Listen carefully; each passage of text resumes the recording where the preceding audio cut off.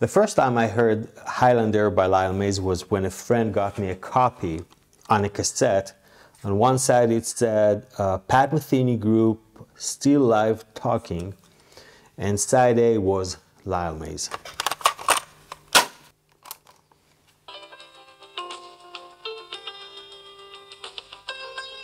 You know, we can talk about two ways of developing musical motifs in the music of Lyle Mays. The first way is the classical way.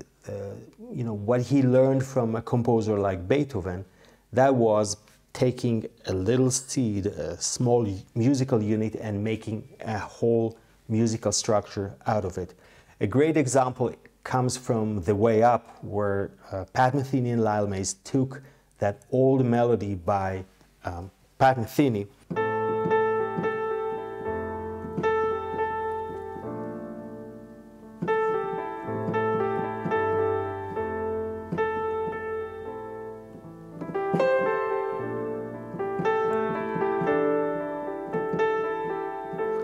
and we can hear that da da da da da da.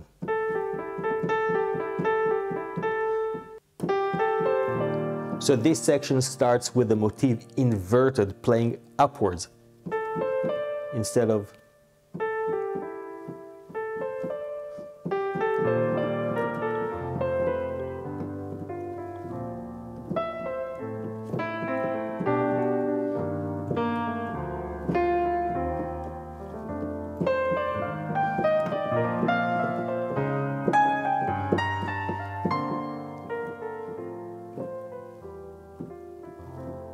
Now, another type of development in music we can see in Highland Aire, and it has to do with a general tendency Lyle had, which is just asking himself, is that all I can do with a certain piece of music? Is there more? Is there potential for more?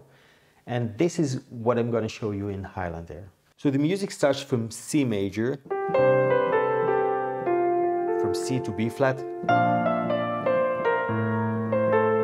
G,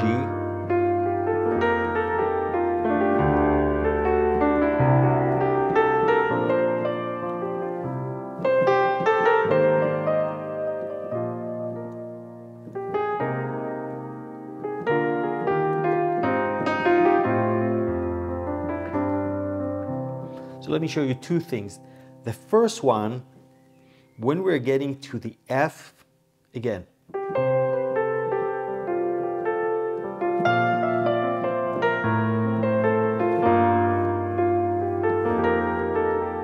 from this F we have this leap of faith from F to D, and then we have this motion all the way up to D. Remember that place.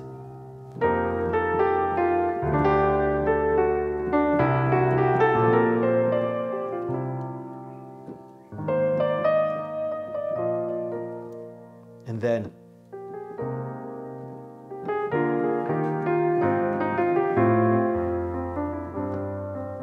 second thing I wanted to show you is he's getting to that area of A flat and E flat here. He could have ended it with on E flat, something like that.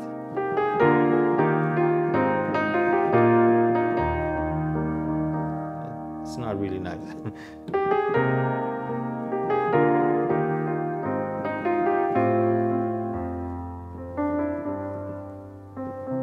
Ending it on C major. Wonderful. Now remember that part of the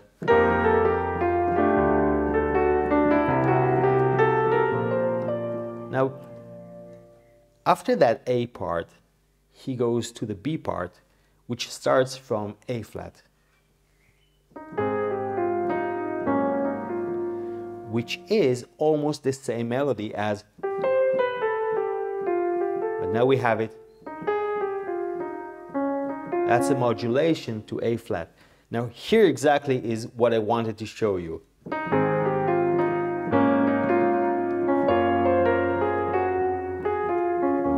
But in order to see that, I'm going to transpose this part to C major, and and we can see better the differences between the two versions of the melody.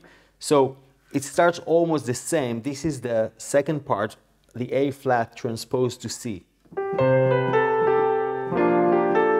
Before we had very gentle, this time a dominant chord.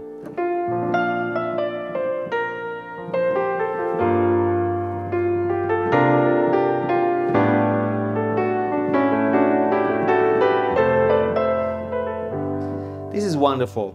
So in the first part, it's second part is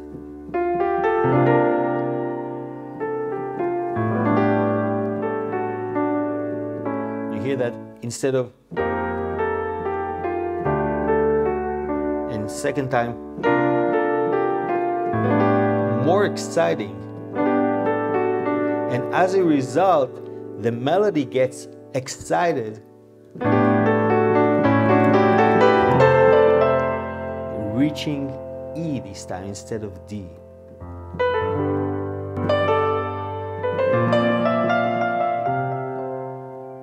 And remember that part, if I transpose it, instead of this time we have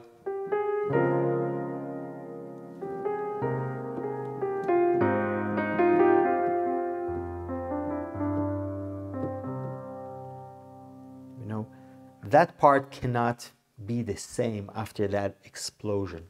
We can see the effect of that excitement on the music that comes afterwards. Instead of starting from a root position chord, this time we're starting from a first inversion chord. So instead of B flat over D. This is less stable.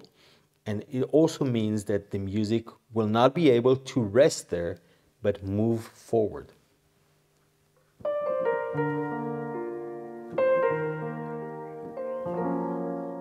And it stops here on this G flat.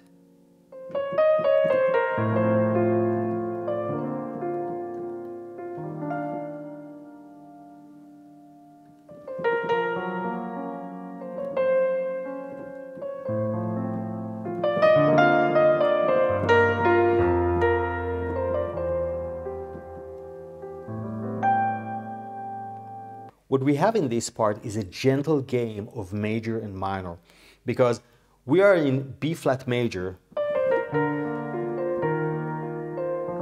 and suddenly we have this G flat major chord. We can think of it as the 6th degree coming from B flat minor. Here it is in B flat minor. So what we're having here is a composer, Lyle, implying the minor without actually playing a minor chord, representing the minor scale with its major 6th degree.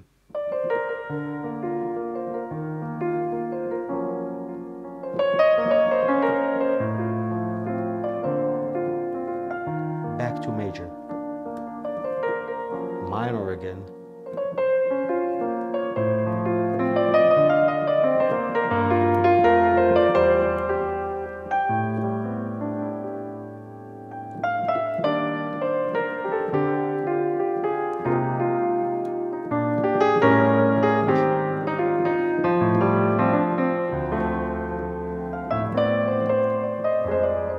Minor again.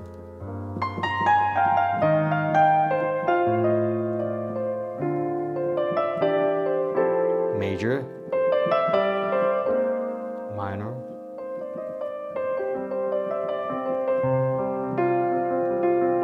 and finally major.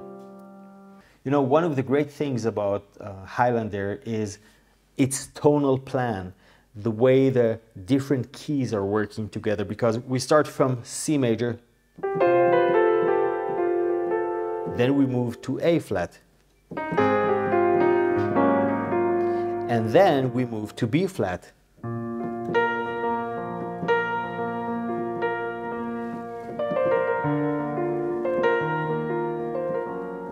And can I make a confession? It's only recently that I noticed that the second part in A flat is actually the same melody almost as the... Lyle did such a great job of making the music move forward. It sounds like the continuation of the music. It doesn't sound like a repetition. And another thing, the first technique that I showed you in the way up of taking that small motif and working with it, this type of work can go in many directions. But what we're seeing here may be even more impressive in a way, because he's working here with a complete melody that already works. And what he's doing is he's making this change inside with a harmony that gets us and gets the melody excited. That's why the melody reaches higher in this part. You know, over the years in the Pat Metheny group, I think we can all agree that the primary melodic composer was Pat Metheny. Pat Metheny can do a lot of things in the field of composition, as he showed us in A Secret Story and in his project, the Orchestrion project. He can write big things. But I think at his core, he's like a songwriter, a great songwriter, while Lyle Mays is more of a composer. You know, this is where he's coming from. He even considered himself more of a composer than a pianist. But what we are seeing here is Lyle Mays' ability to write these long, gorgeous melodies that we can also see in What It Takes, in Fictionary, from his trio album, and in some other great tunes. So I hope this video will add something to your experience next time you're listening to Highland Aire. Thank you for watching, and I will see you in the next one.